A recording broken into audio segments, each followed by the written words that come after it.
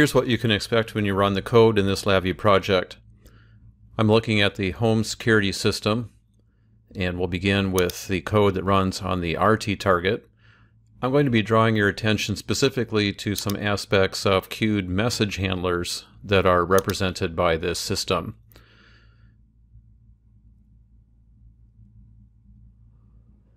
All right, let's take a look at the state machine, or the queued state machine that does the command parsing. We have the state, the number of iterations, and then the data associated with this queued state machine. I'm now running PC main. This is code that runs on your desktop computer, and it establishes a network connection to the RT main program. All right, here the command parser on the RT says that it's waiting for a connection. That's its state right now. Let's try doing connect on the PC.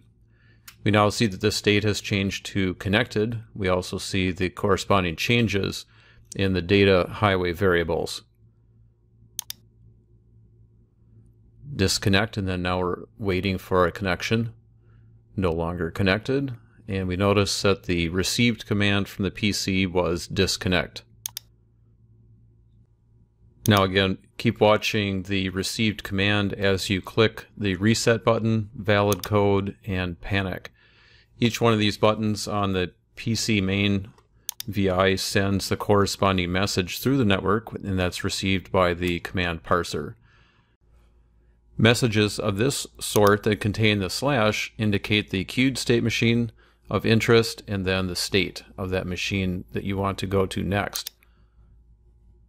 For example, when you click panic, the sysmanager/alarm is received by the command parser and then sent to the queue of the system manager as the state message alarm. All right, let's disconnect and then shut down the remote monitor, and RT main is still running, of course. Draw your attention to the states of each one of the queued state machines.